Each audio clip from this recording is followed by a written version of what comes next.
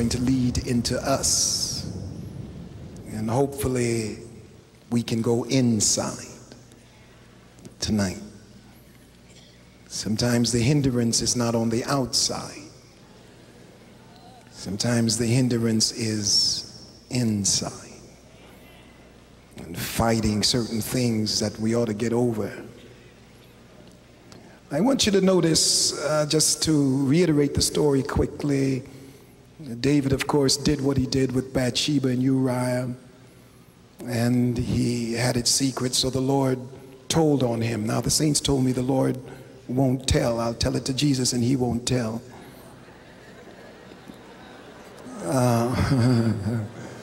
But the Lord told Nathan, so the Lord did tell on David this time. And Nathan came to him and treated him with the respect that was due him, but gave him a little story about two men in one city. One was rich, the other poor. And of course, the poor man had a visitor, and the rich man had a visitor, and instead of using his own flock, he took the poor man's one ewe lamb. And David responds in verse 5, the scripture said, and David's anger was greatly kindled against the man. And he said to Nathan, as the Lord liveth, the man that hath done this thing shall surely die. And he shall restore the lamb fourfold, because he did this thing, and because he had no pity. And Nathan said to David, thou art the man. Thus saith the Lord God of Israel, I anointed thee king over Israel. I delivered thee out of the hand of Saul. I gave thee thy master's house and thy master's wives into thy bosom, and gave thee the house of Israel and of Judah. And if that had been too little, I would moreover have given unto thee such and such things. Wherefore hast thou despised the commandment of the Lord, to do evil in his sight? Thou hast killed Uriah the Hittite with the sword, hast taken his wife to be thy wife, and hast slain him with the sword of the children of Amnon. And of course the Lord then spoke punishment upon the house of David. And David responds in 13, and he says unto Nathan, I have sinned against the Lord. Nathan said unto David, the Lord also hath put away thy sin, thou shalt not die. Howbeit, because of this deed thou hast given great occasion to the enemies of the Lord to blaspheme, the child also that is born unto thee shall surely die. And then Nathan left. Isn't that sort of sad? Last thing he said as he walked out the door. Now I want you to notice 15. And the Lord struck the child that Uriah's wife bare unto David, and it was very sick. And therefore David, of course, besought God for the child, and David fasted, went and lay all night upon the earth. And the elders of his house arose and went to him to raise him up from the earth, but he would not, neither did he eat bread with them. And it came to pass on the 7th day that the child died. The servants of David feared to tell him that the child was dead, for they said, behold, while the child was yet alive, we spake unto him, and he would not hearken unto our voice. How will he then vex himself if we tell him that the child is dead? And when David saw that his servant whispered, David perceived that the child was dead.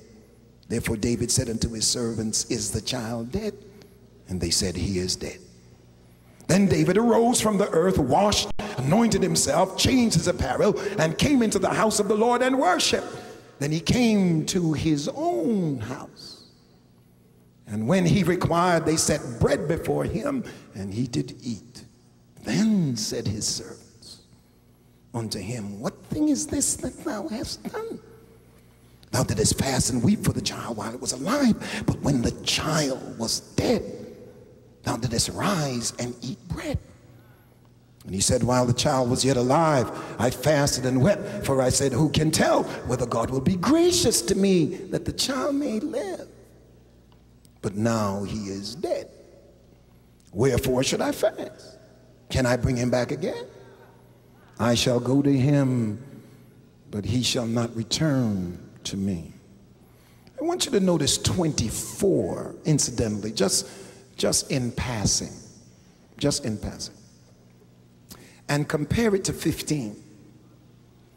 15 says, Nathan departed into his house, and the Lord struck the child that Uriah's wife bare unto David. 24 says, and David comforted Bathsheba, his wife. I thought that was interesting. And went in unto her and lay with her, and she bare his son and called his name Solomon, and the Lord loved him. Look at somebody and say, get up. It's over.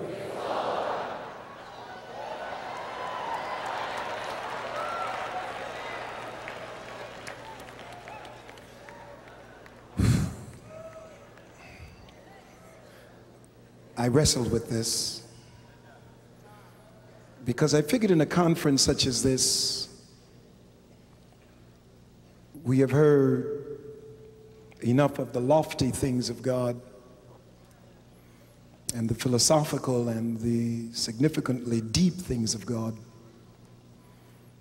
that somehow to get personal can be a problem.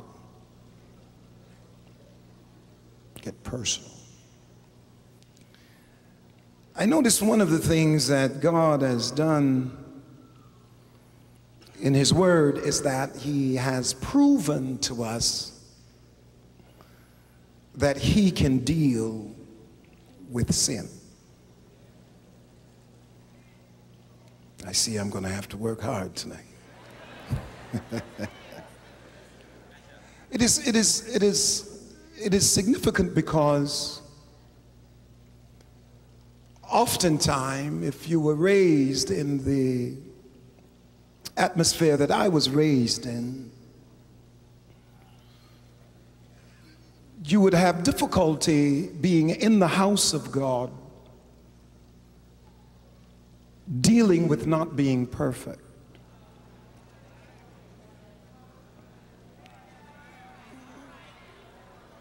Even as you sojourn in a place of this magnitude and enjoy the grandiloquent presentation of God in various aspects, you still have to deal with who you are. And oftentimes we act as if God does not know how to deal with folk messing up.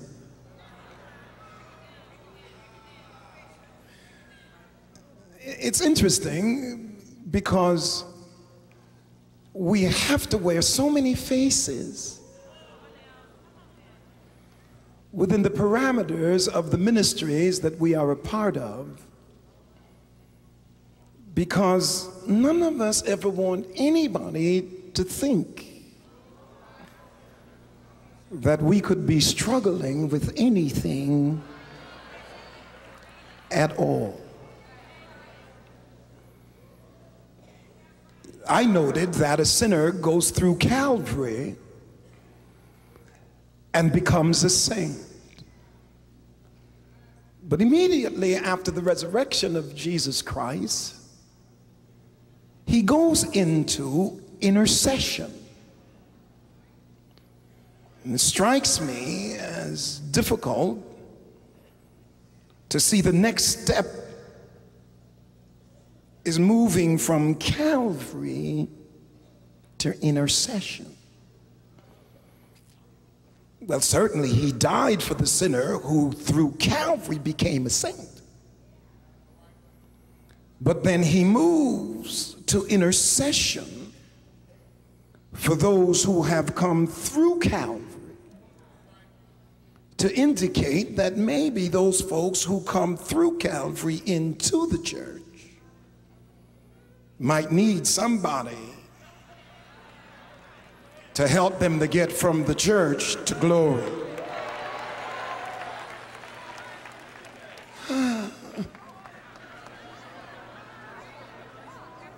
Nobody steps from natural to spiritual without going through carnal.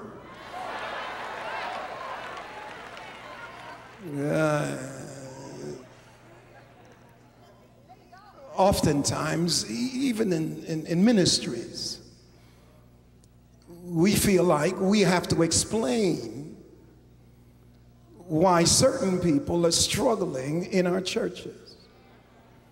Because after all, my church is holy.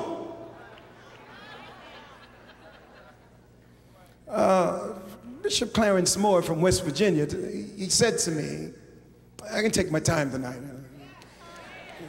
I'm going to the mountain. I just go a little slow. He said to me, he said, Bishop Jones, would you like to have a clean church? And I said, yes. I mean, I would love to have a clean church. That's what I'm preaching for, is to have a clean church. He says, I tell you what you do Sunday. He says, put everybody out of it and make sure you don't go in it yourself, and you will have a clean church. And I look around at so many ministries today, and I think that's what they're trying to do. They're trying to have a clean church because they're driving everybody who needs some help outside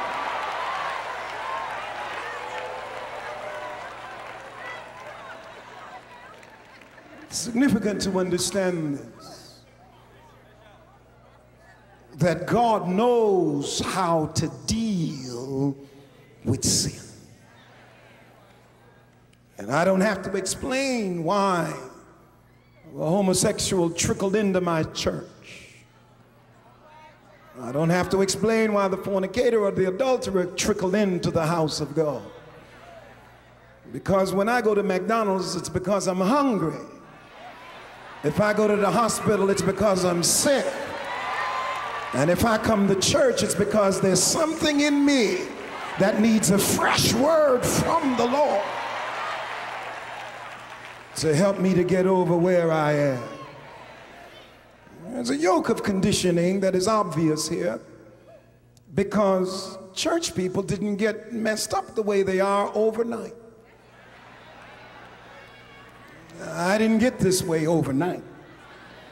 And even though I've been through Calvary, it takes the Spirit of God time through experiences by His choice to break the yoke of my conditioning.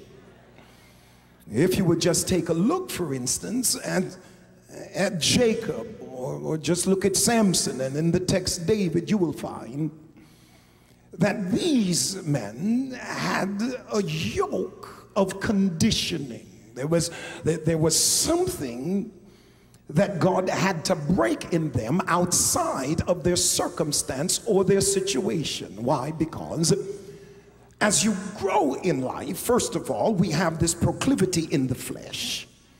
And the world that we are a part of feeds our flesh, and through our flesh control and place things in our minds.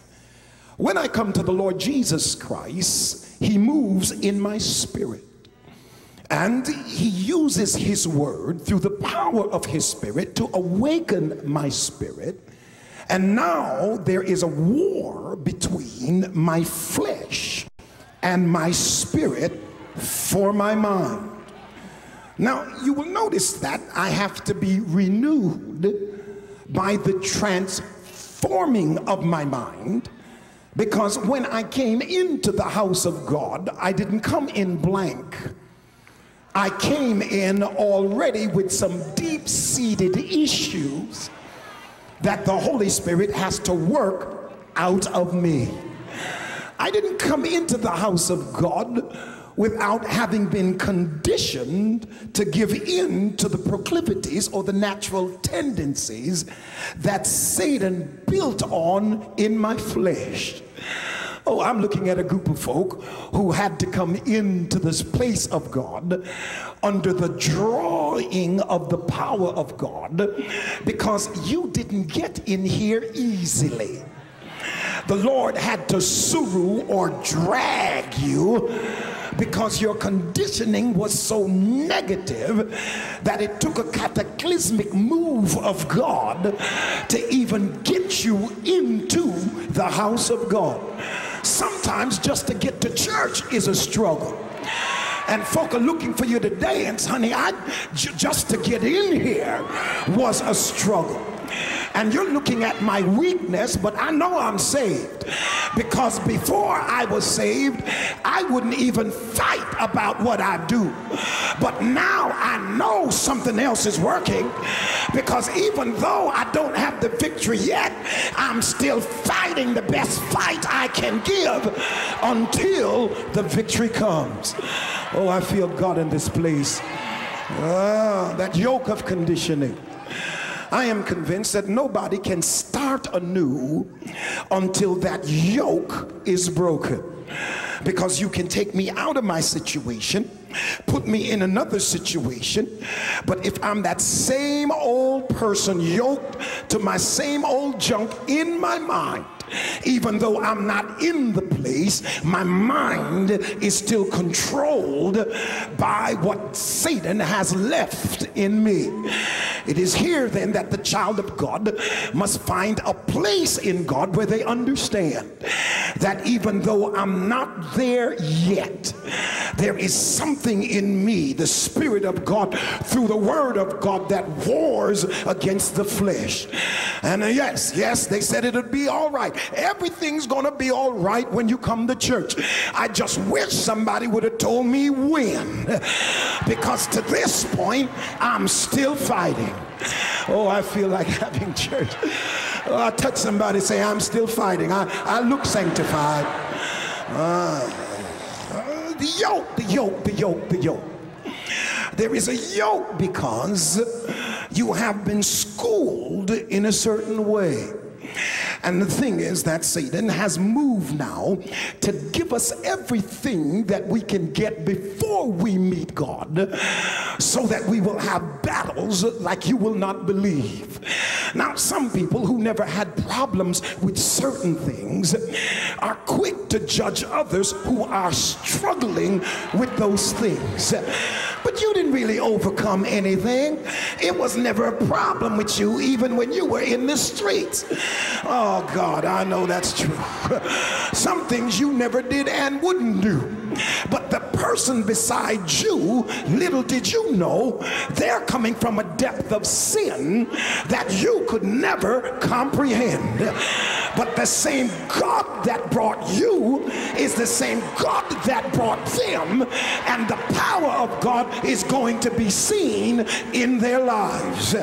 That's why you got to learn to pray for folk instead of talking about folk.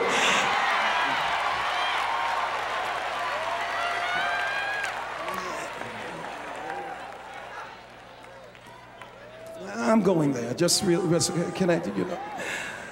You've got to understand then that this leads me to the question of guilt, because the church is the place where guilt ought to be removed. It is not the place where we control by guilt, because that's what Satan does in keeping us from moving forward with the vision God has given us. He endeavors to keep us looking backwards instead of forward. And because of the issue of guilt, most of us sit in apprehension of what may happen in our lives instead of anticipation. The child of God should always anticipate and not apprehend, because anticipation is my spiritual link and apprehension is my flesh link.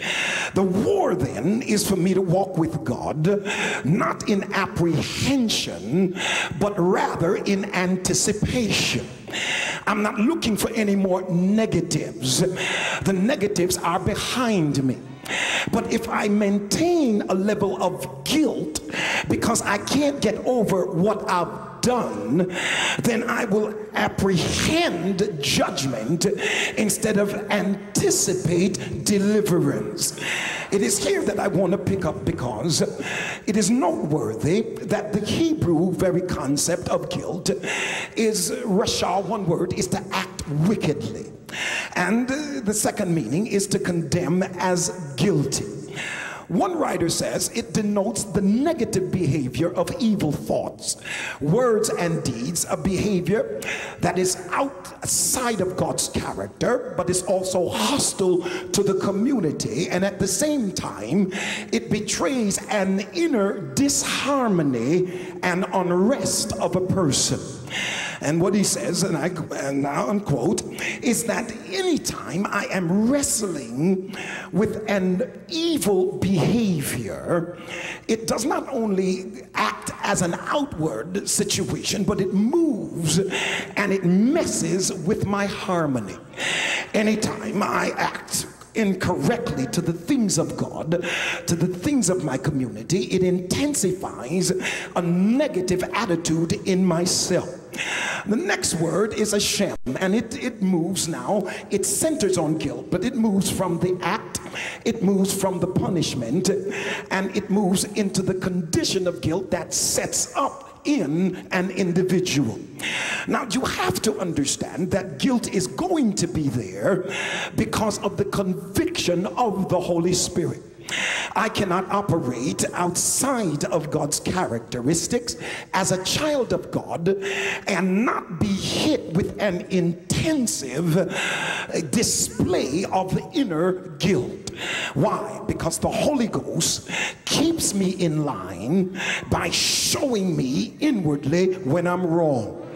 I have now got to be able to handle my wrongness in a constructive manner in order to move from that point to the next. The word is interesting because Hashem, that is, because it contrasts punishment and redemption. And it declares that Hashem can be a punishment in and of itself, not any outward action, but simply the guilt itself that is in me because of my deeds. I'm taking my time. As we go further, I'll give you another statement to that effect. Guilt then can be so overpoweringly crippling, it distorts of my mental faculties. And in one translation, they say when you bear one's guilt, you go mad. Guilt is the kind of thing that can so envelop you that you're looking for more punishment than God intends to give. Guilt can be so overpowering that it shuts down your faith, because guilt and faith don't go together. I don't care what we've been promised. If I can't master dealing with my guilt to understand where and what God has done with it, what's going to happen is I'm going to sit in the house of God and anticipate calamity because of past behavior than to look for God to remove it and bless me. Oftentimes we go to prayer, and because of my conditioning, I thought as a child, if I did something wrong in the holiness church, that God would get me. This is how I was raised. The Lord's going to get you. I mean, I was so messed up that I thought the Lord wanted to come back and catch me wrong. That's how they taught, you know, the Lord's coming back. Just as soon as you do wrong, he's going to crack the skies.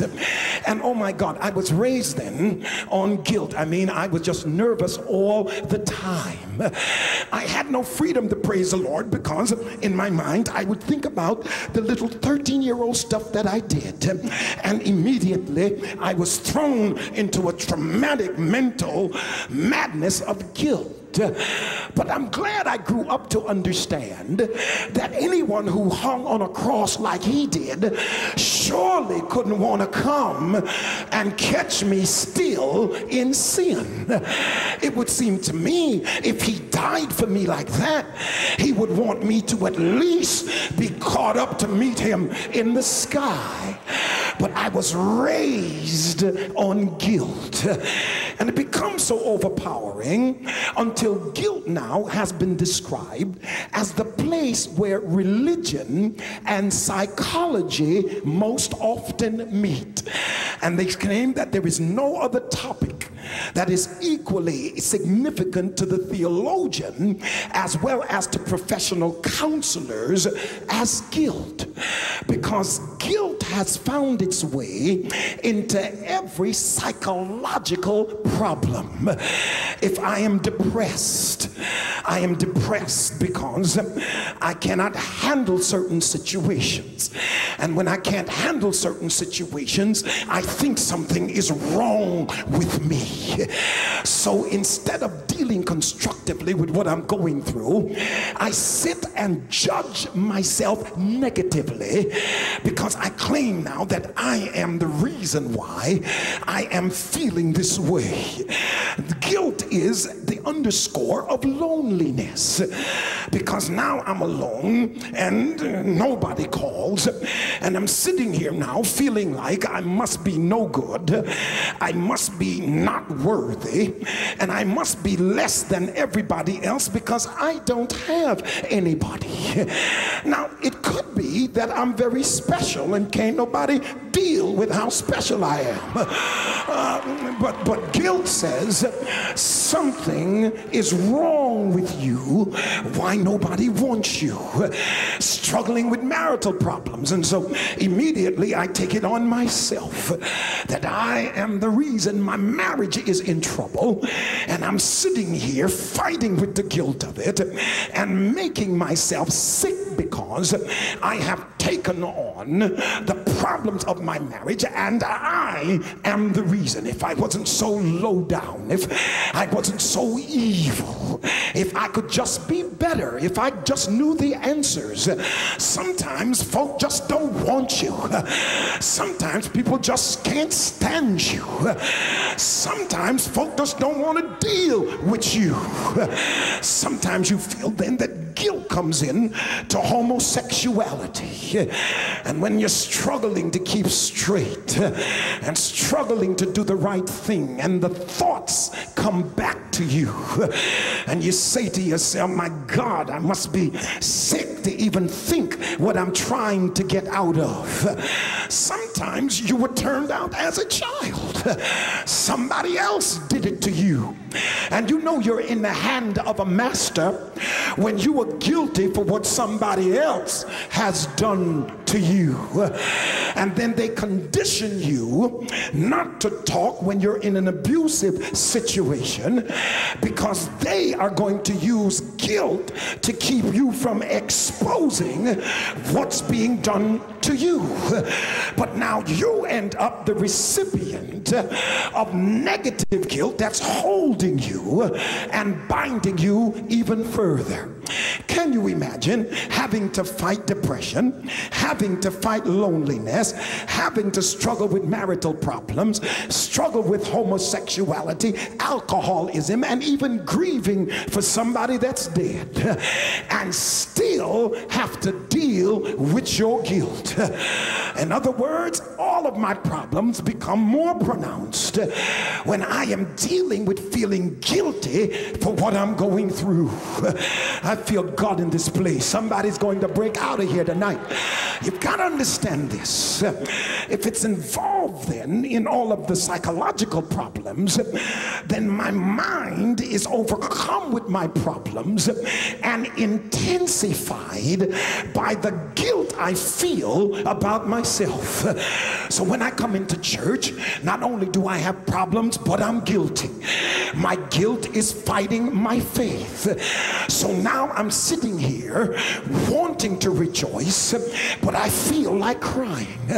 Then I sit beside somebody who feels like I ought to be rejoicing, and now they're going to make me feel even more guilty for sitting here. Oh, I feel the Spirit of God here. I did not come to church for you to judge me. Since you have so much discernment, can't you discern that maybe I need somebody? Oh God, guilt. You see, there's legal guilt, of course. And I know I broke the law and I went too fast and the police stopped me. That's legal guilt. There's social guilt where it's not always written what the law is, but you break sometimes an unwritten rule. You talk about somebody on the phone and the person you're talking to has the other person listening. You know, and you know they do that to you, and then of course you feel real bad because you said some things you wouldn't have said if you knew. You know how you do.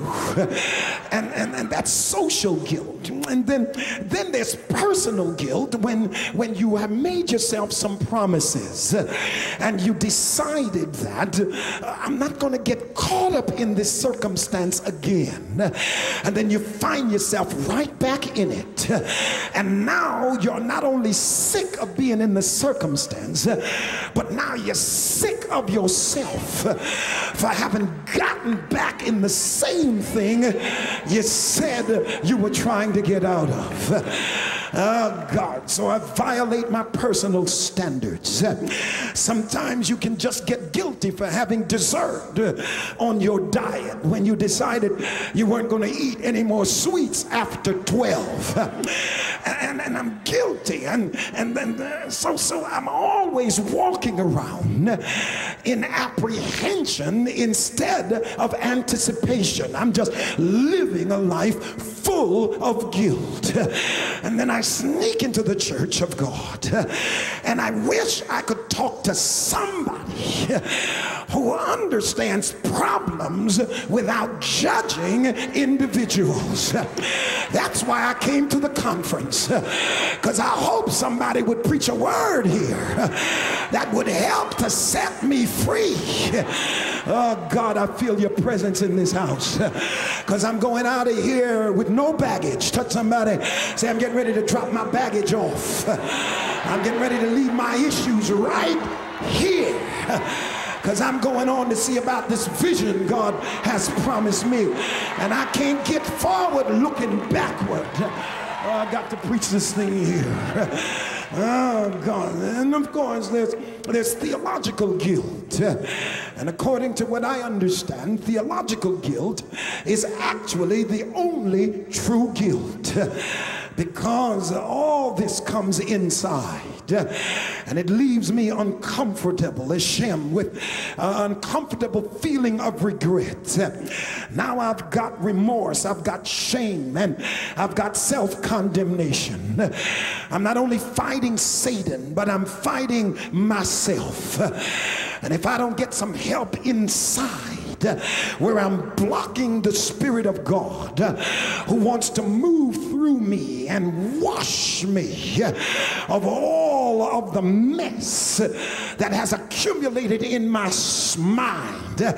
And so I need the Spirit of God to deal with the sting of inner guilt, this discouragement, this anxiety, this sense of isolation, because now instead of moving through with a sense of security that God is on my side, I am shrinking back now. My prayer life is coming to a close, because I won't even speak to God, because I don't deserve anything from God.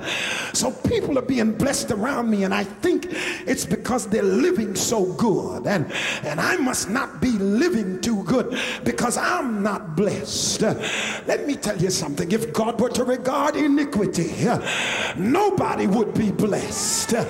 I wish somebody to help me here tonight.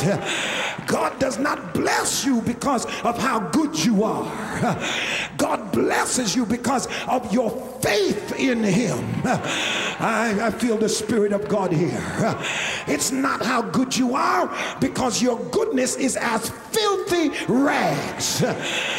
You can't brag about how good you are, because God knows the stuff you never talk about. I don't want to mess with you tonight, but you know, and I know, and God knows.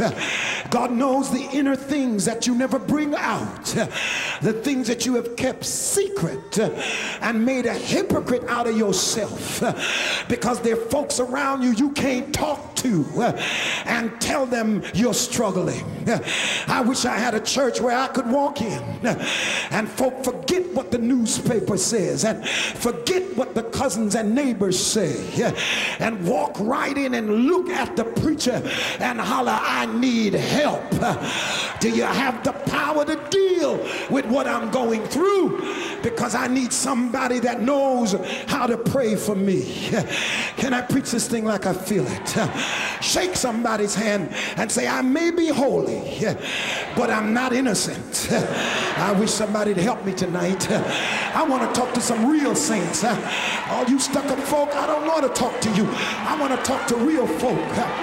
Look at your neighbor dead in the eye. Say, I'm trying to be holy, but I'm not innocent.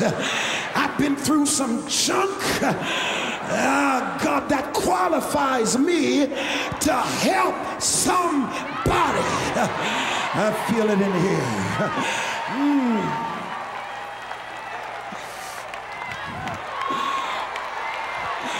All right. I tell you what we'll do. We'll get a 2-year-old baby to preach to you.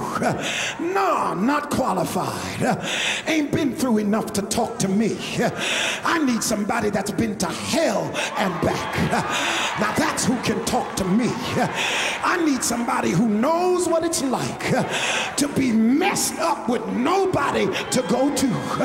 Now send them to me. I can relate to that, but I can't relate to some stuck-up folk who act like they've never done anything. Whew, I feel the Spirit of God. Guilt. It possesses your mind and it holds you. It makes you impotent. It gives you a loss of self-esteem. And it leaves you walking through the house of God looking for punishment. The Lord's gonna get you. Every time I look in my Bible, I see healings. I see deliverances. I see the power of God in the lives of folk. Can I preach it like I feel it? Sometimes I look at David, for instance, and I don't understand how people can look at other people and disqualify them because of their mistakes. Oh yes, that's why you can't testify where you're coming from and what you used to be, because people will look at you like you're still there. You better not tell anybody you used to be on the streets. And you know I used to be a drug pusher. Folk will look at you like, my. Well, look who I'm sitting beside this Sunday. Oh, God. And so you're sitting there trying to act like you don't understand that woman who just came in with a mesh dress with no slip. Oh God, oh, you're about to die. You're about to lose your mind. Quit playing, come on. You know, and God knows that you understand everywhere she's been. And if you would just tell the truth, you would bring her out of her state into a place. I feel the Spirit of God in here. It's important to understand this, that guilt. When I walked into your church, I came in burdened. I came in broken. And if I need anything in the house of God, I need some real people. I read Samuel chapter 12, but it didn't stop me from reading Psalms 23. Psalms 23 still brings tears to my eyes, even though I know the writer messed up awful bad. Every time I read Psalm 24, it still sets my soul on fire. Oh, God, touch somebody and say, if God forgives me, yeah, I ain't worried about you. If God forgives me,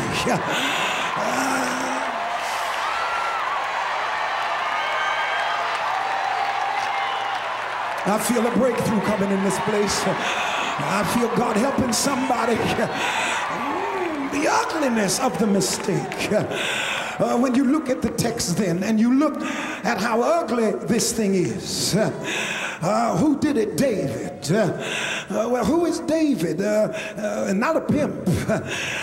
David is the psalmist. He is the man who has been enveloped in the arms of God. He has been raised in the power and the demonstration of God. He has been enjoying the beauty of being in God's presence. You've got to understand, this is a man that God anointed, and a man who has had great victories with God. But you got to remember this, that there is a yoke of conditioning that runs through the flesh of everybody sitting in this room. 95% of the time, you can be on the job, full of spiritual vigor and vitality, but there's 5% of that danger time when your mind begins to move in old places. Oh God, you can sit right here in the house of God with the Spirit of the Lord bouncing off the wall, and all of a sudden a thought, a sort of flashback runs across your mind. Then you think it for about 5 or 6 seconds, and then the Holy Ghost kicks in and catches the thought, and then you hit yourself on the head. Loose your hold.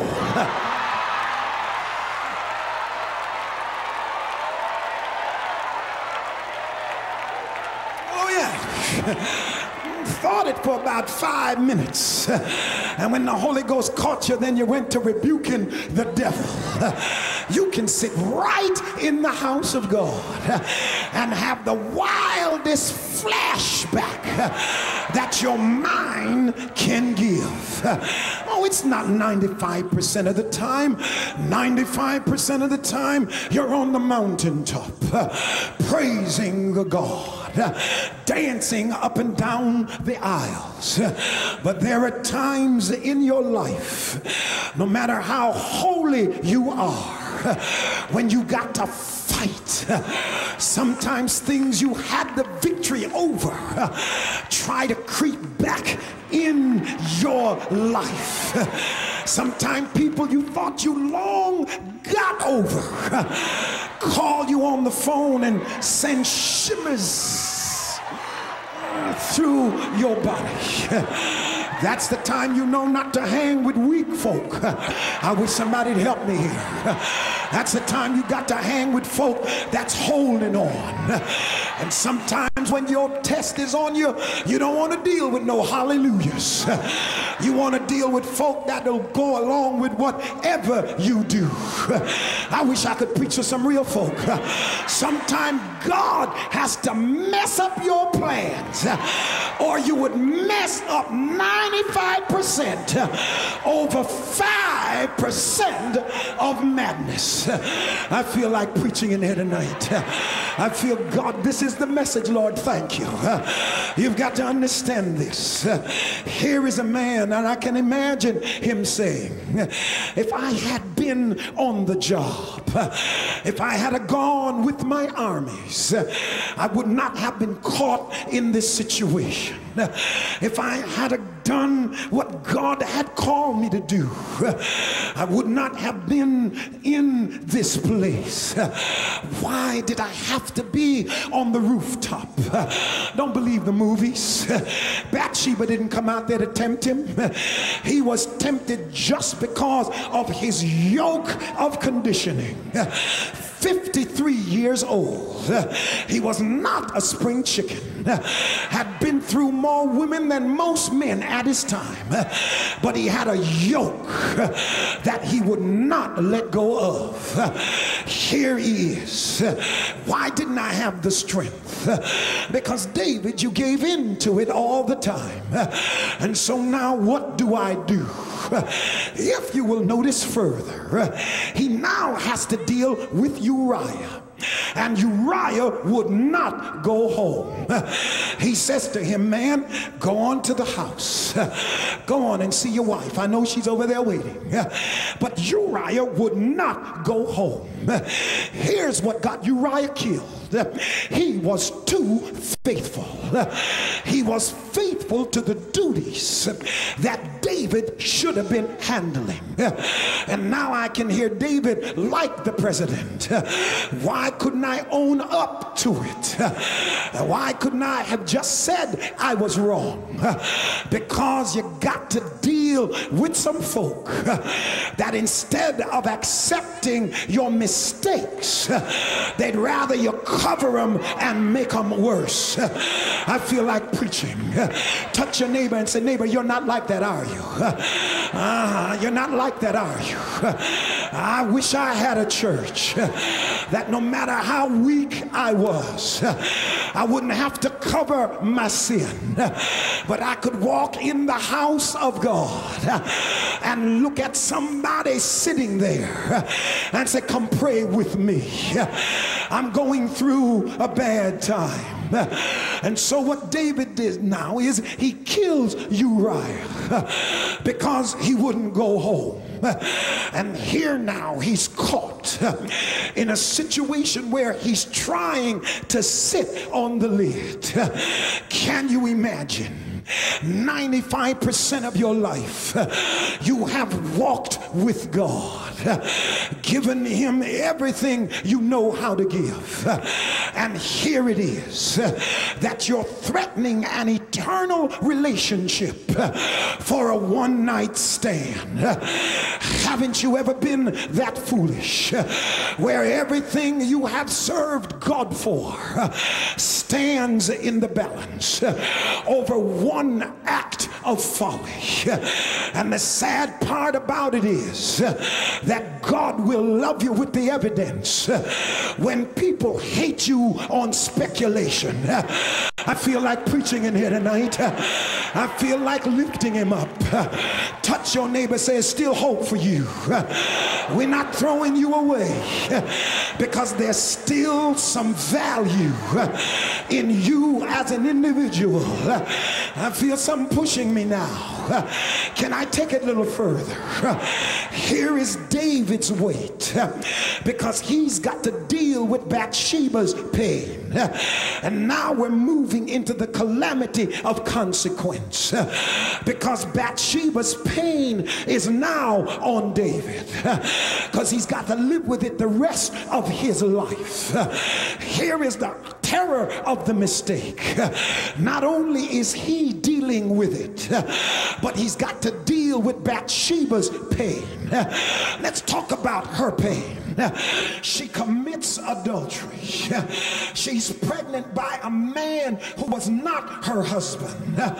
She's hiding her first pregnancy, and it should be special. She loses Uriah, a monogamous man who makes her a queen in his little house. She loses her first child, and now she's got to spend the rest of her life with a polygamous man who makes her just another woman in the house. I feel like preaching in here. I feel like having some church. David, how can you get over this? Not only have you embarrassed Israel, but the monarchy has been defiled. You have embarrassed the name of God because the name of the Lord is being blasphemed. You have brought destruction into your own family, and all of this is sitting on your head. Can I take you to that point I wanted to mention? And here is the point. The perpetrator has got to become the victim of the consequence of his own behavior. Can I say that again? Anytime God is going to bring you out, he has to make you who is the perpetrator. He's got to make you the victim of your own behavior.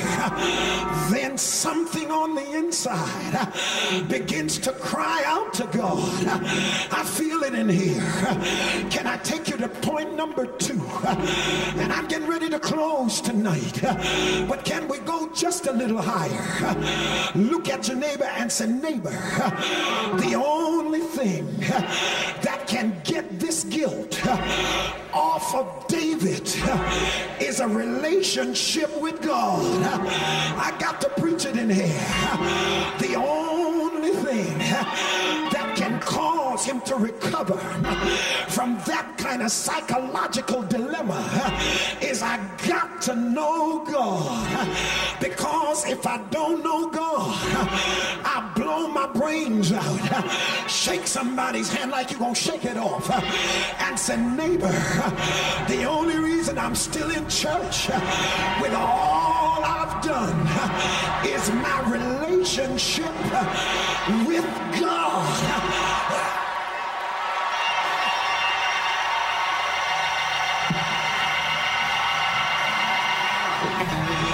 The Holy Ghost here. You've got to understand it. 7 days the child is sick, and it took the child for David to get down on his knees. There's times in your life where you got to forget folk and forget how they think.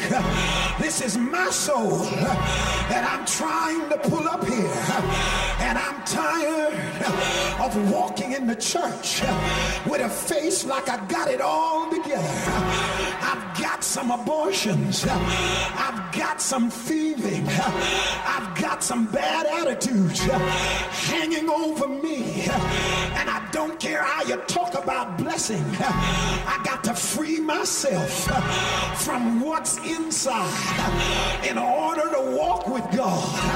I've cheated too many times on my IRS statement for me to just have joy. My conscience is bothering me. Sometimes the Lord exposes to save. So here come Nathan pointing at David. Thou art the man. But he puts him down with the innocent child. And I feel David as he begins to write Psalms 51. For he's laying out before the Lord. Touch your neighbor.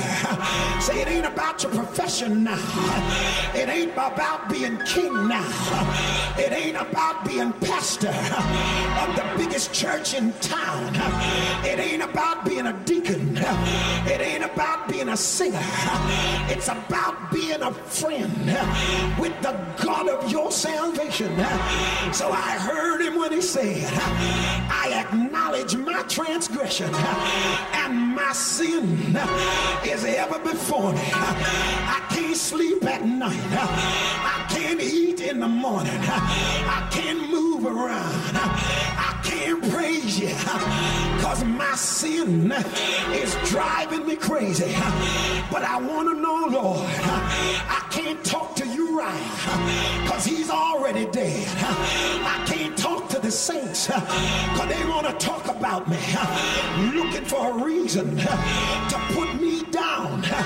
But against thee and against thee only have I sinned and done this evil in thy sight. But Lord, remember, I was shapen in iniquity, and in sin my mother did conceive me. But I do know that I am wrong. Pull on somebody. Tell them you coming out tonight. You getting ready for your blessing. You coming out. So he cried out to God, have mercy upon me, oh God, according to thy loving kindness. Purge me with hyssop, and I shall be clean. Wash me, and I shall be whiter than snow. Touch your neighbor, say, I need a washing. I need a washing. I need a washing. Don't be so stuck up tonight that you won't admit it. I need a washing. I came to Dallas to get a washing. Wash me through thy truth. Thy word is truth. Then create in me a clean heart, O Lord, and renew within me a right spirit. Cast me not away from thy presence. And somebody holler, take not the Holy Spirit. Shake somebody's hand, say, I still got it. I've been weak, but I still have the Holy Ghost. Restore unto me the joy of my salvation. I feel like shouting. Can I preach just a minute?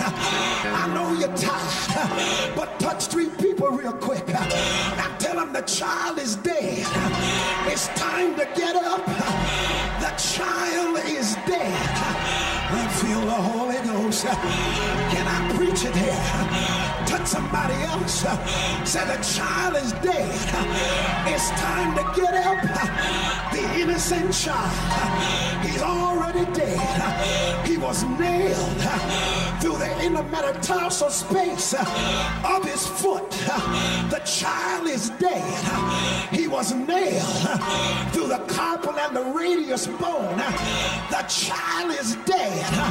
He had a crown of thorns on his head. He was pierced in his side. He was laid in a tomb. The child is dead. Get up and tell the devil it's over.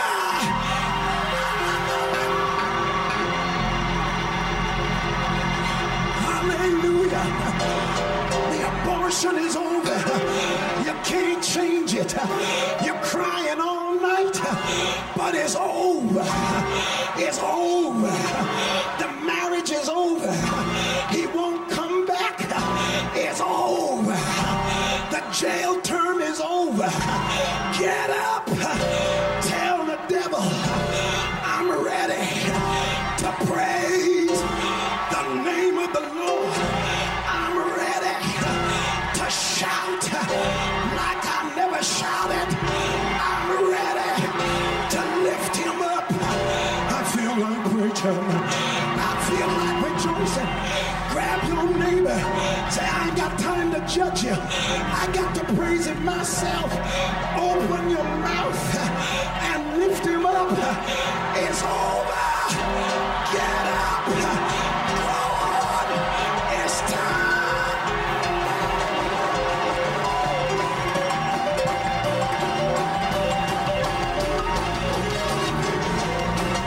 Hallelujah.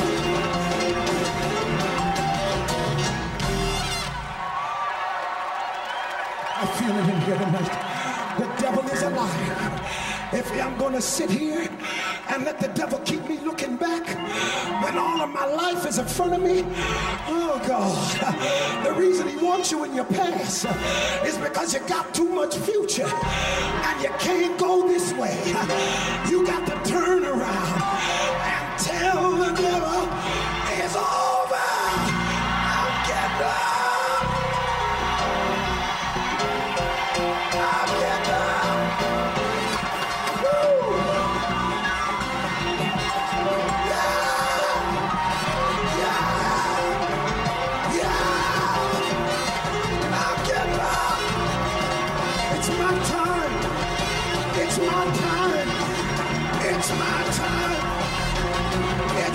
time. Woo. It's my time. It's my time.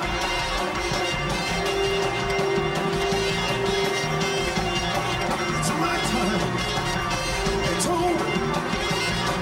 Can't redo it.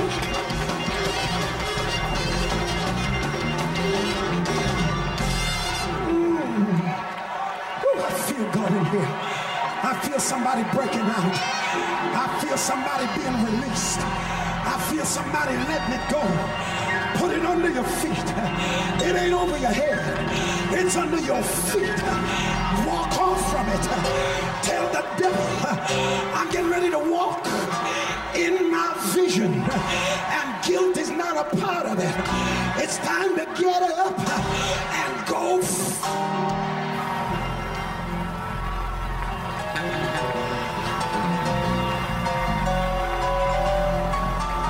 Hallelujah. Hallelujah. Hallelujah. It's over. I can't change it. I can't fix it. I wish it never happened, but it did. So now what am I going to do? I'm not callous. I'm not indifferent. But I've suffered as the victim of the consequence of my own behavior. But I'm getting up now. Where is that pastor wanted to resign? Don't resign, get up now. Where is that singer? Don't think you're blessed anymore? Get up now. When God anointed you with that gift before the foundation of the world, he knew you would come to this point. The thing that's going to revive you is your relationship.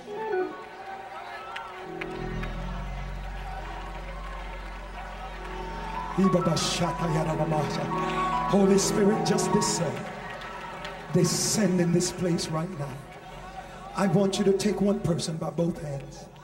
I want you to get one partner by both hands.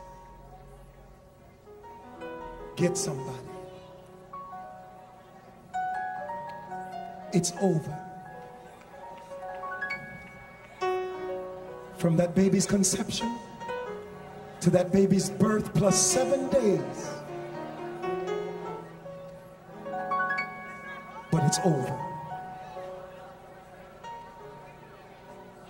I don't want you to even act like you got to make somebody feel like you are all that. Because you don't have to do it. You don't have to write a bad check because God knows your heart when you give. And you sure don't have to state a bad prayer because God already knows your heart. That thing that has been haunting you and has diminished you until you're about to lose your mind over it. God sent me to tell you, get up, wash yourself off, get your best clothes on, meet me at the house of prayer. And when you get there, open your mouth so that I can move. It's over. You can't do a thing about it now. But I still got some blessings. I still got some anointing. I still got some territories to raise you up in. It's over. You can't redo that abortion.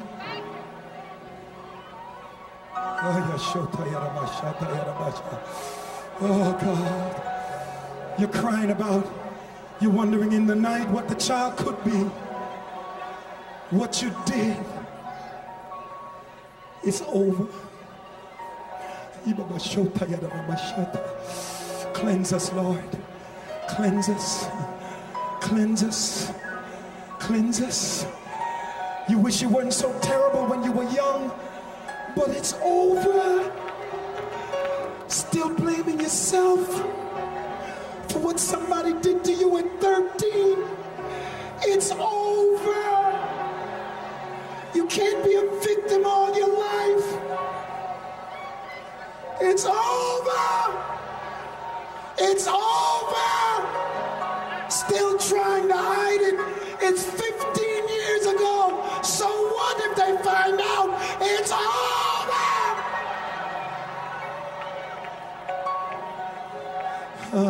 Let the healing flow. Let the healing flow. Let the healing flow. Let the healing flow. Let it flow. You cry if you have to. If anybody ought to be benefited by your tears, it ought to be you. If anybody ought to benefit by your boo-hooing, it ought to be you. If anybody, it ought to be you. It's over. We got some praising to do. We got some worshiping to do. We got a mission yet to do. We got some visions yet to move in. We've got a life yet to live. God has anointed you for a purpose. Get up. Get up. The nation is waiting for you. Get up. The children of Israel need a king. Get up. Get up.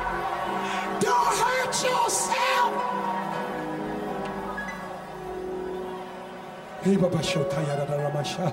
Hallelujah. Hallelujah.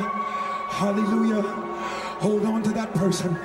Hold on to that person. Hold on to that person. Hold on. You know the secret thing, Lord. You know the secret thing. Now, Lord, purge now. Purge now. Cleanse now. Oh, God, send that anointing. Move it in these hands. Move it, move it, move it. Move it through them. Move it all over them. Move it now, Lord. Take that nightmare. I will not have another nightmare. I will not think that thought. I am free. I am delivered. It is behind me. It is over. I'm ready to walk in my vision. I'm ready to walk in my purpose. I'm ready to pick up where I left off.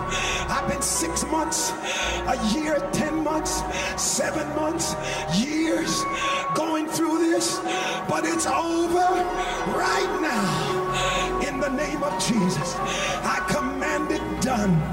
In the name of Jesus, I command it fixed right now. Right now.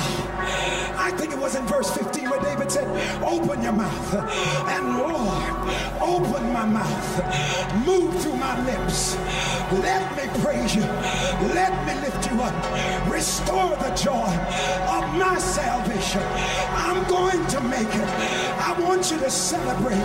If you believe it's over, loose those hands, lift up your God, celebrate, celebrate.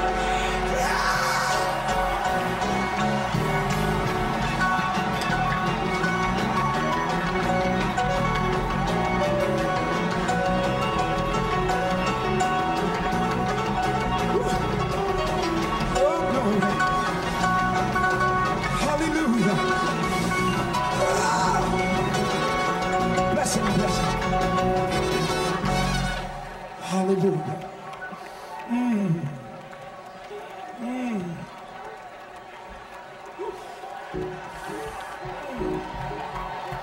I feel it lifting. I feel it lifting. I feel it lifting. I'm leaving Dallas clean. I'm leaving Dallas refreshed.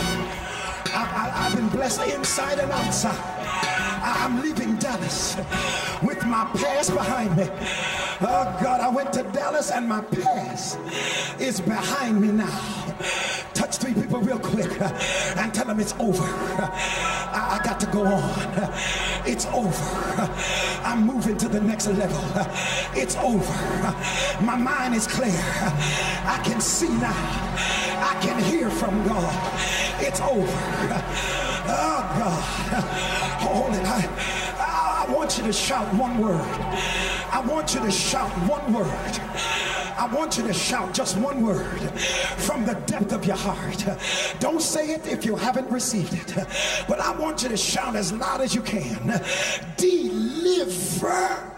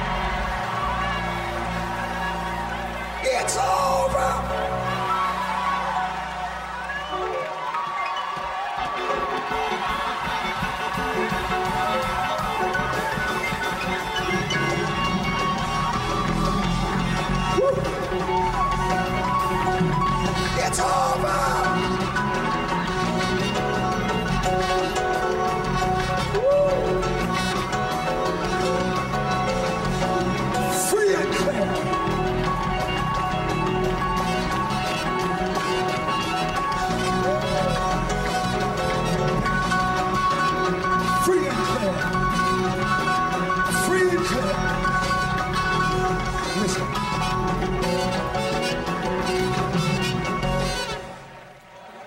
I'm closing. Whew. Just wave those free and clear hands. God knows how to deal with sin. God knows how. And he'll never let you go. No man shall pluck them out of my hand. How many people in here thank God for second chances and third chances and fourth